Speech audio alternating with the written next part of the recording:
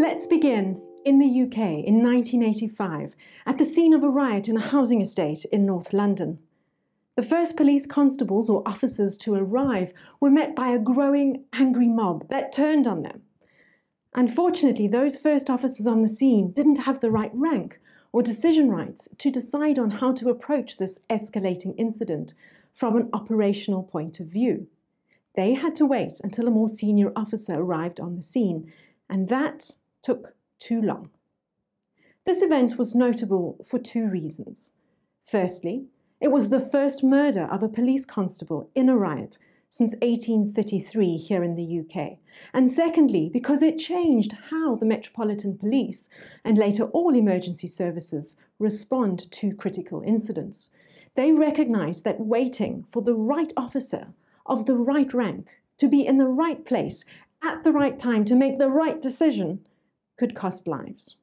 There had to be a better way to respond to these critical incidents, to make quick and effective decisions that weren't constrained by rank or availability. So they introduced the bronze, silver, gold command structure, and this allowed for the first officer on the scene to take up bronze or operational command, regardless of how senior he or she was. They would wear a vest showing that they are the bronze commander, and their vehicle becomes the forward command unit through which all communications run. The light gets turned on, put on the roof, and all new officers arriving on the scene know to report to that vehicle for an update. And then, when a more senior officer arrives, they take over bronze command.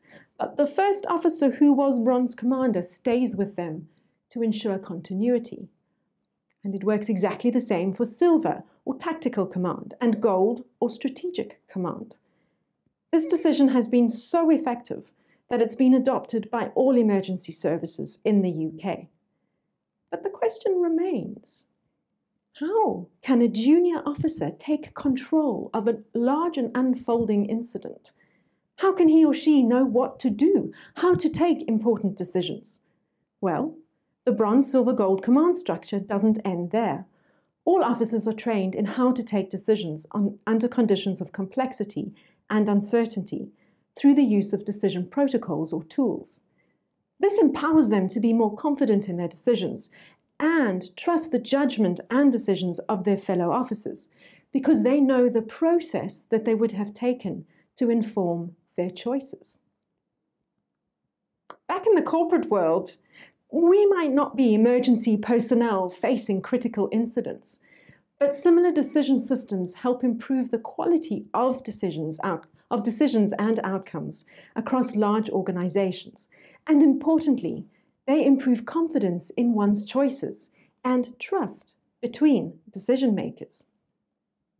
Of course, we want to know what goes into these processes.